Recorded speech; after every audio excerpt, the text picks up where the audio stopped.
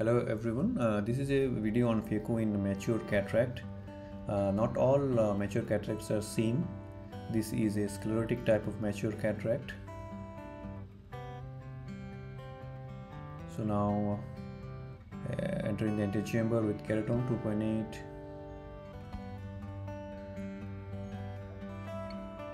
Putting viscoelastics over the cornea for better visualization and magnification a little bit.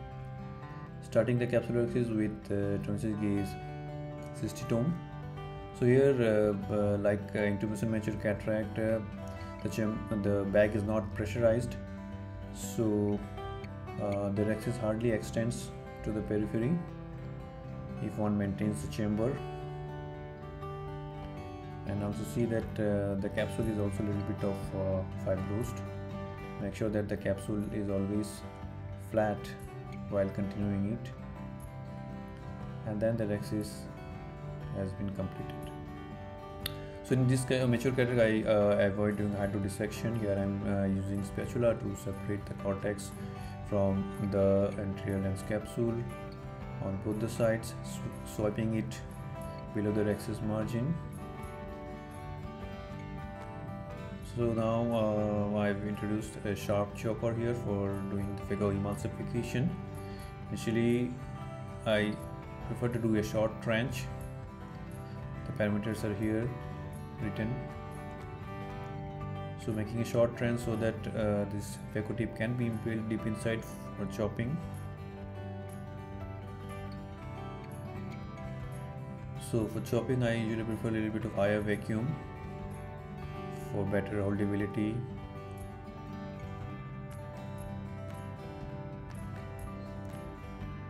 So aim is to do the chopping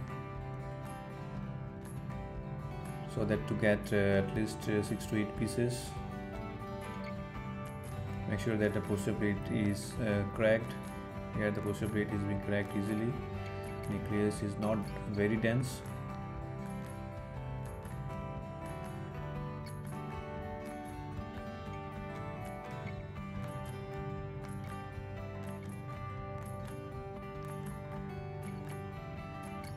So now it's time to do quadrant emulsification. Here I prefer a little bit of higher flow rate so that the flowability will be good.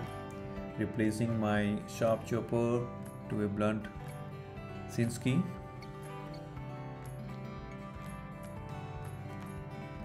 The Phaco parameters are also shown here. So the small chips which are there in the antechamber, better to remove them before proceeding with removing the nuclear pie, because the small pieces sometimes they can hide in the angle or sometimes below the iris, and they are not found during the surgery, and this can be the cause for persistent iritis or CME in the postoperative period.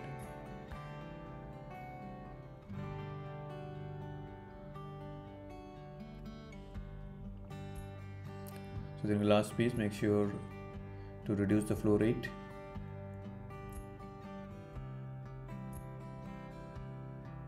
So the Phaco emulsion has been completed. Now doing irrigation aspiration. Here looks like there is no cortical matter here. Going below and checking, doing the polishing of the anterior lens capsule onto surface. Switched my hand.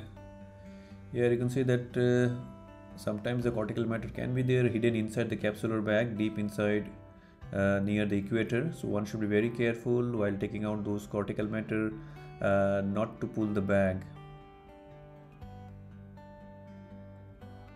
Polishing the outer surface of the rhexis margin.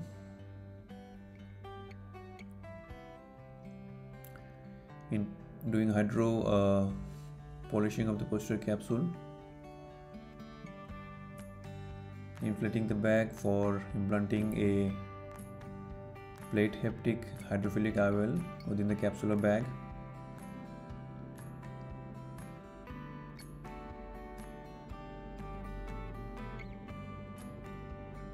Closing the main tunnel and the side port before proceeding with your visco removal.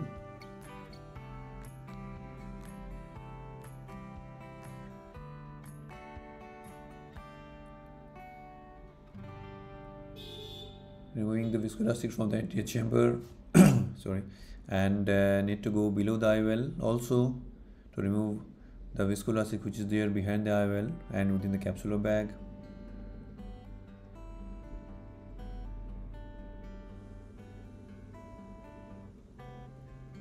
Now going below the eye well.